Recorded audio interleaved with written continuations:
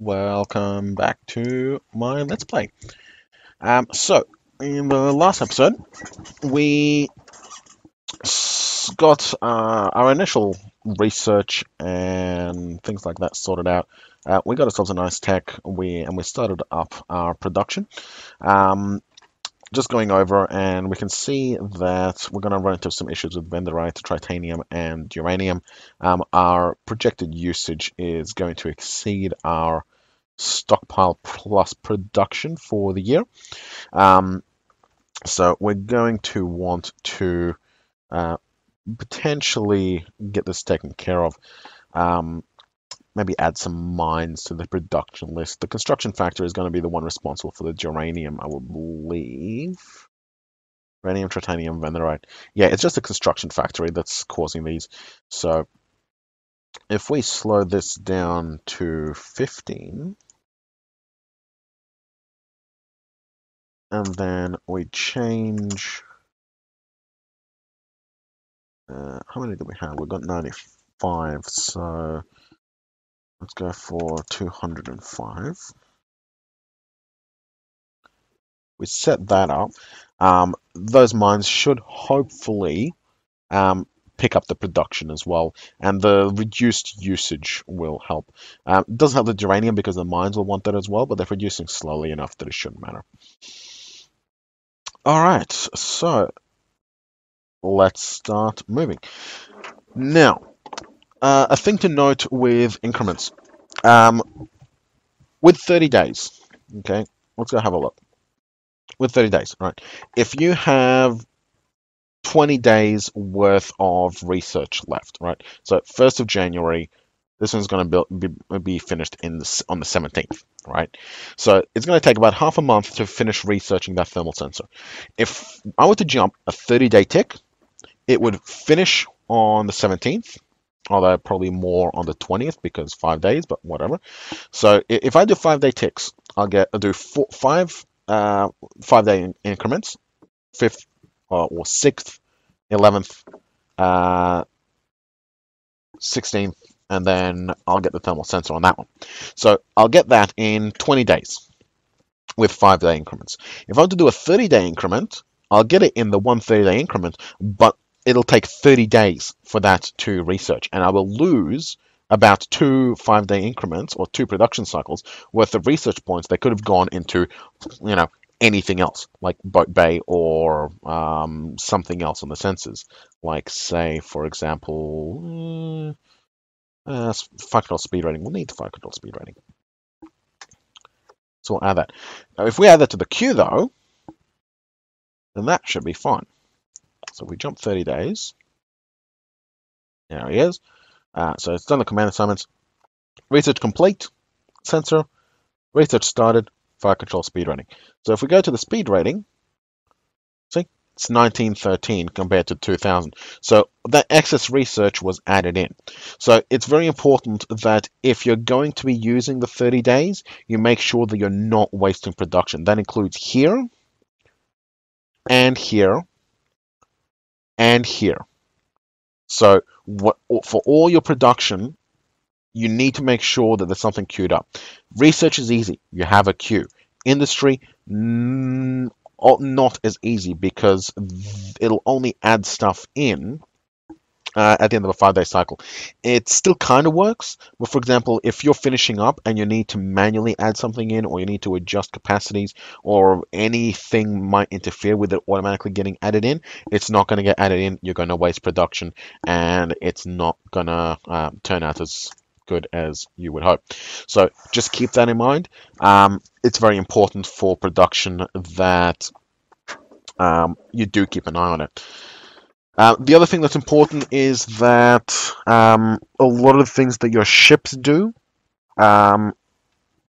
only gets calculated. So you'll notice the subpulse is at maximum 1 day. So if you do 30, and it does 1 day subpulses, it'll do 30 ticks, which means that your ship could travel a day worth of travel, and it could end up well inside enemy detection range or fire rate or anything like that. There are interrupts that can trigger, but if the subpulse is long enough that the Aurora uses, or if you're manually using subpulses to try and speed up the processing, you could end up in a very sticky situation very easily, very quickly, and it might not be as easy to get yourself out again. Very early on, unless your computer is horrible, there really is no reason to use 30 days. Because if you have a look, when I do 5 days with auto turns, done, done, done, done, done, done, done. It's seconds. It takes seconds to do 5 days, and it doesn't. 30 days really doesn't give you any major advantage. It's a very, very limited advantage, and you see, trigger stops. Very easy to miss the fact that, oh wait, I was researching an engine. So we'll actually give him a bit of research. We'll get him onto capacitors because we will need that for the lasers. And we'll get max engine 1.5 because we're going to need more power out of our engines as well. Who's next? Yeah, he's got plenty of Q, sensors and fire rating, fire control. What are we doing with her? Beam fire control range. Yes, we're going to need that. Put that in. And energy weapons. There we go. What do we have for energy weapons? We have the visible light laser. That's fine. But now that we have the engine, we can start on this. So we'll throw in the sensor, and we'll throw in the drive. And what do we have? We have a really nice speed. We need to fix the maintenance life, but that will come. 37 billion kilometers. That's not that great, to be honest. So 37 billion kilometers is...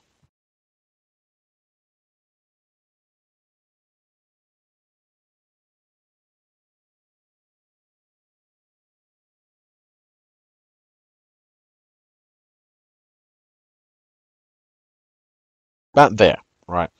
So it seems like a lot, but ideally we want a bit more. So, especially because you only get 131 days worth of actual running time, and we want it to run for 4 years. So we're going to give it more fuel.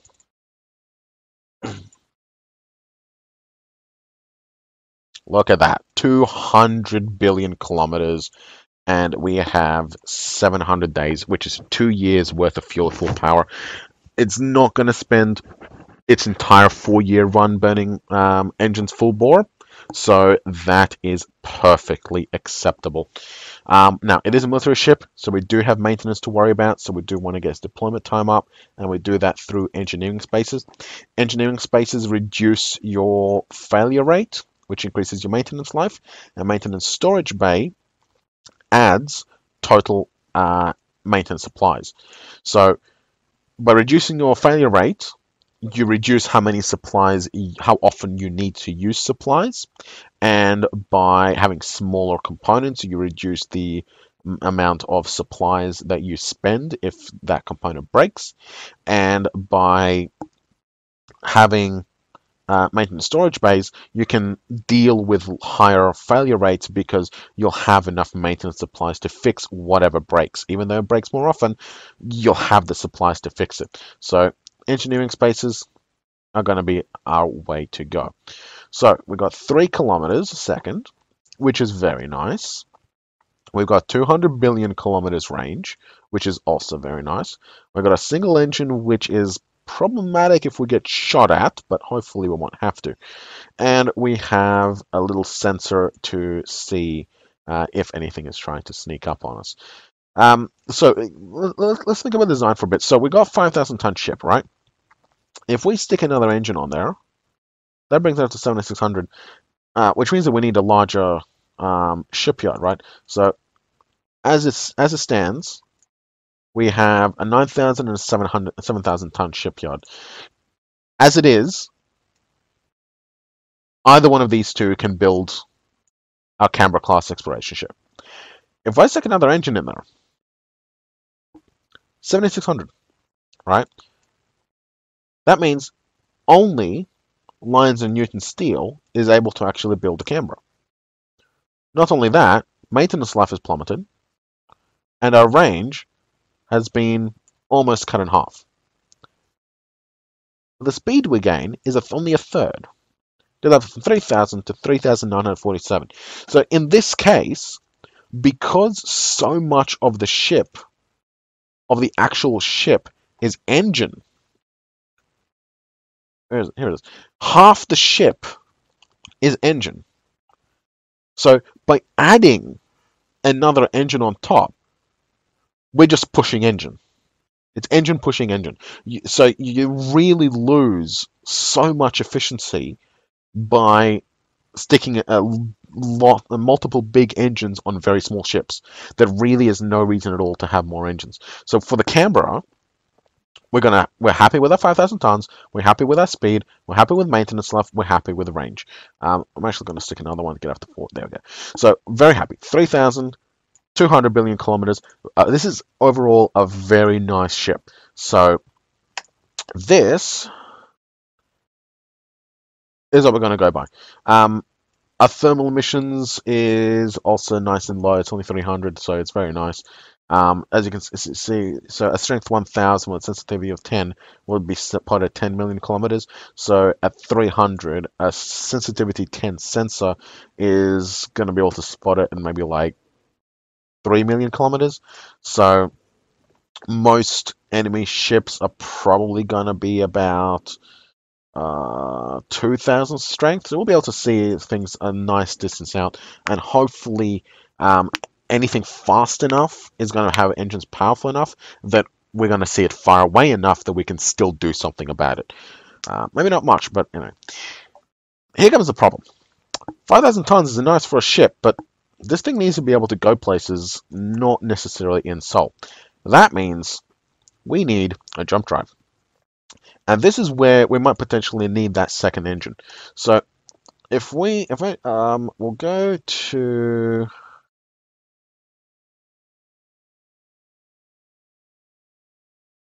Google. If we go to my Google Drive, jump drive calculator. I've got a jump drive calculator built. This is available on the Reddit wiki guide list.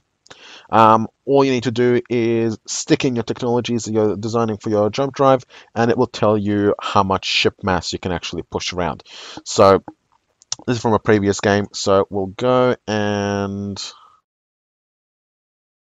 minimize that so we have to see. So that's our ship. We'll go to design tech, we'll go to jump drive, or jump engine.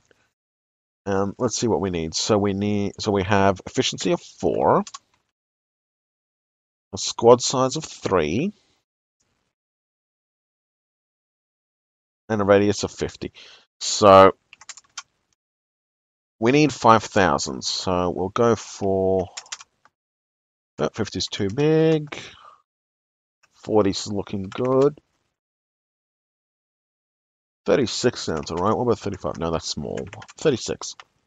So 36 will be able to push a 5,000 ton ship around just fine. And that will make our ship approximately 7,200, because all it does is it takes the maximum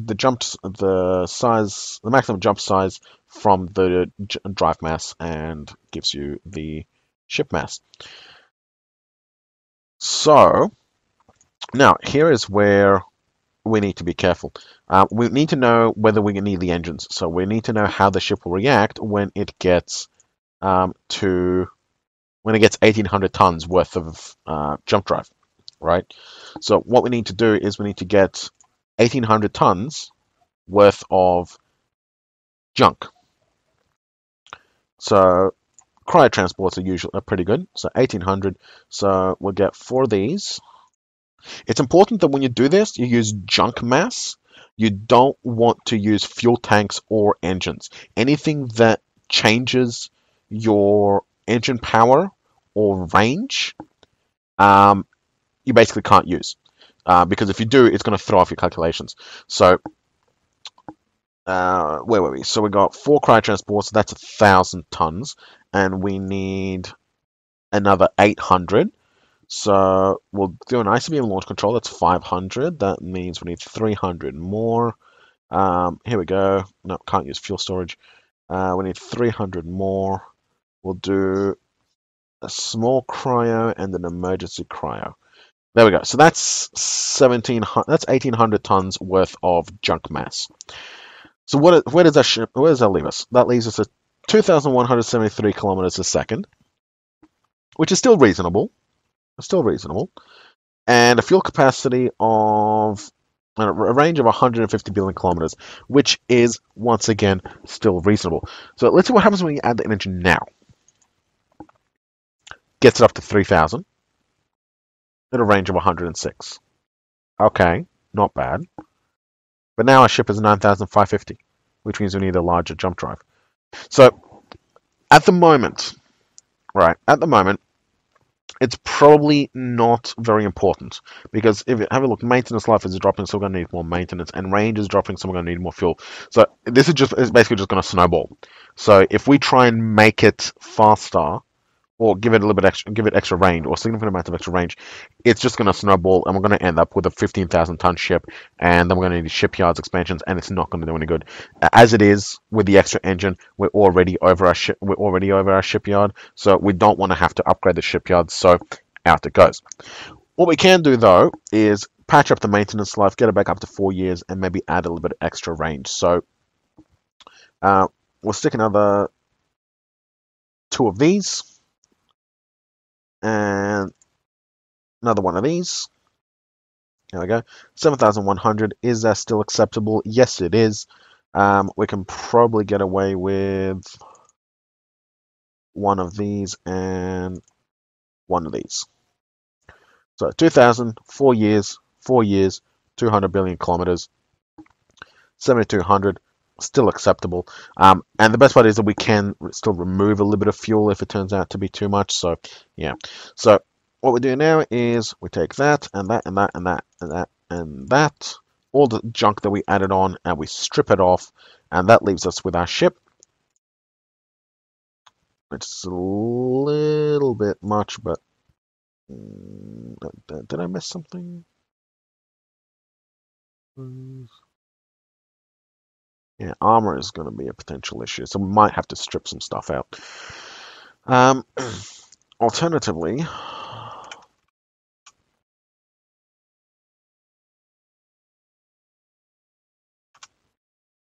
396.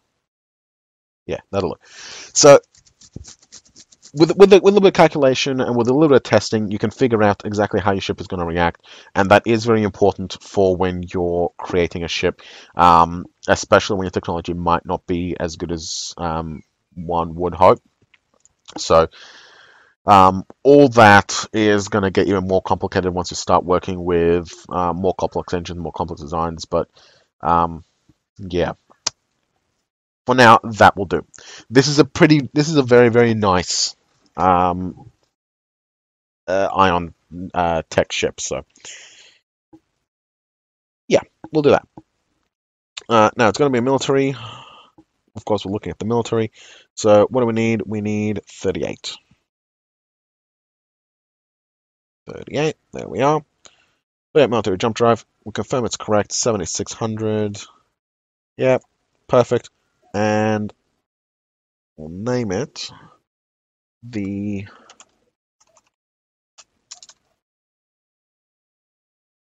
Canberra jump drive 7,600. There we go. And it's going to take 1,740 research points, but we'll just have to deal with that. Okay, so now we need some labs.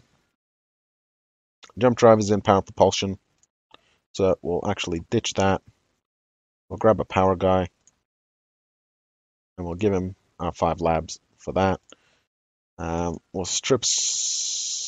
Oh no, he can't work with it anyway, so whatever. Okay, so how long is that going to be? That's going to be on 15th of February next year. That's not very good. Let's get it done sooner. One done ASAP.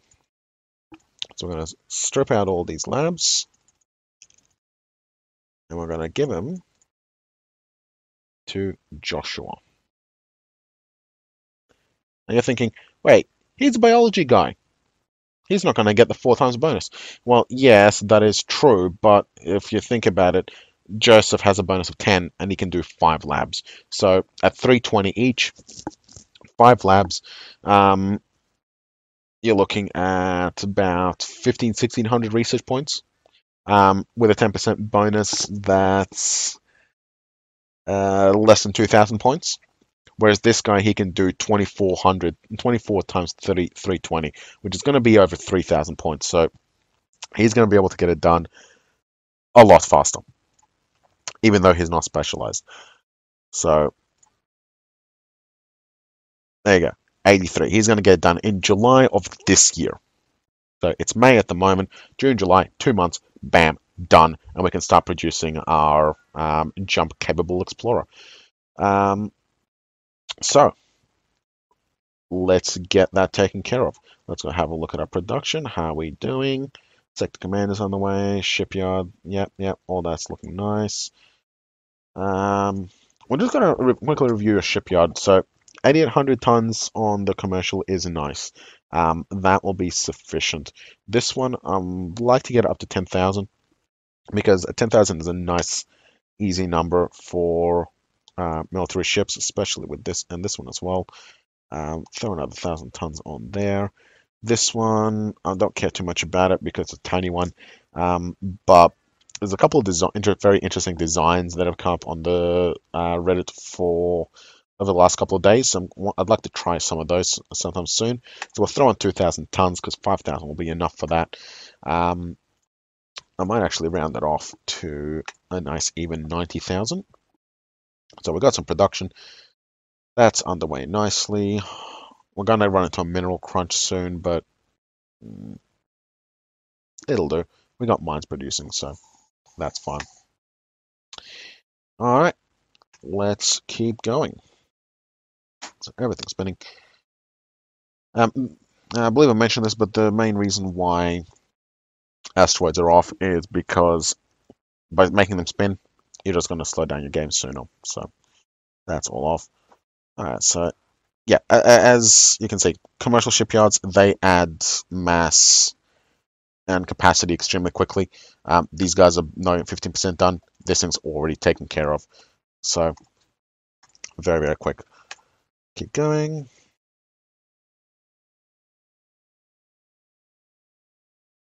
It's turn 22, still got a few minutes. There we go, jump drive's done.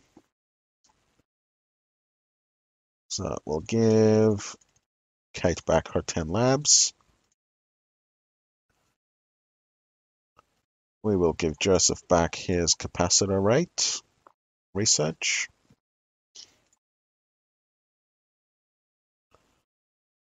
Patrick still has his 3.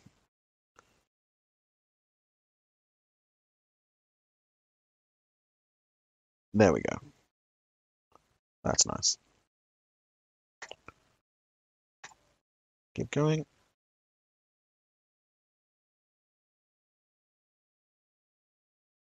Yeah, with the events, you can see here exactly how much of a cycle has come through. So this can come in handy if it feels like things have slowed down to see exactly how much they've slowed down. Oh wait, we finished the jump drive. Let's bolt it on. There we go. 7550, 7600. We still got 50 tons, but that will be fine. 200 billion range. Maintenance life. There we go. 4.2. 2.1 billion. Just under 2,000 kilometers. Plenty of maintenance. Everything looks lovely. Let's get her built. Now, she was over 6,000, so we can't tool this one. We can tool her on here. Now, under normal circumstances, if a shipyard already has a class assigned, retooling is going to cost you build points and materials. But for brand new shipyards that have never had a class assigned, tooling is instant. Um, if you have to retool it, you can't retool it while it's upgrading. But for the first tooling, it's instant. It doesn't override this, and we can do it right now. So, done. That error message was telling you that something's in progress. It would have been a problem if, like I said, if it needed to be retooled, but it doesn't. So we'll just get it underway. We'll actually give it a name profile. We'll give it a name profile. Here we are. And we're going to call it after astronomers. There we go. Explorers of the stars. Exploring again. And as you can see, it's automatically pulling names off the list. Now, here's where it gets interesting, right? It's going to take 1100 build points for this one to build a Canberra ship. And its mod rate is 862, so it's going to take a bit more than a year. However, almost half of the ship is the engine and the jump drive, right? So what we can do, ship components, I want a few of these, so we'll put 3 of these and 3 of these, and we're going to pull all of these out of production.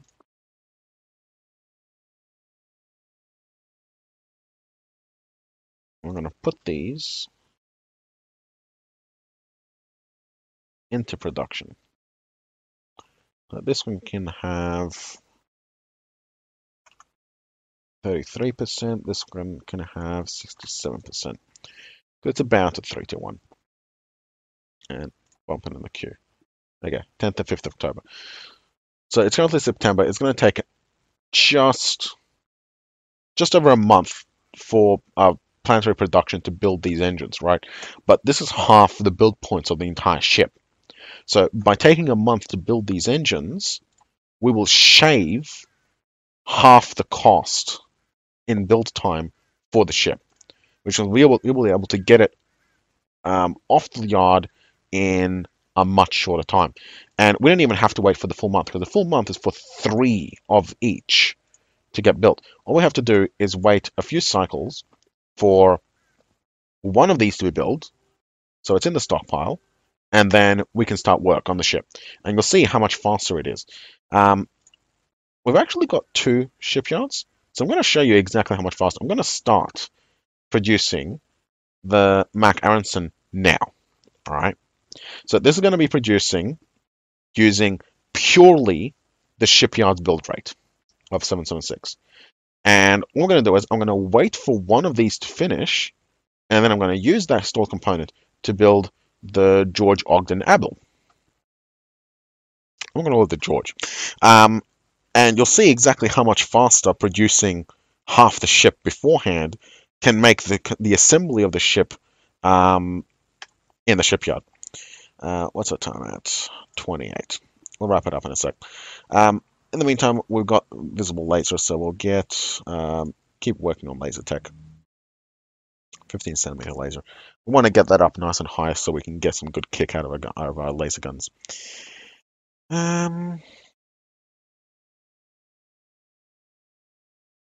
Yeah, that's good. So, the 5-day, 5-day, 5-day. There we go. We've got 1 of each engine. 2.9% done. Start work on the George.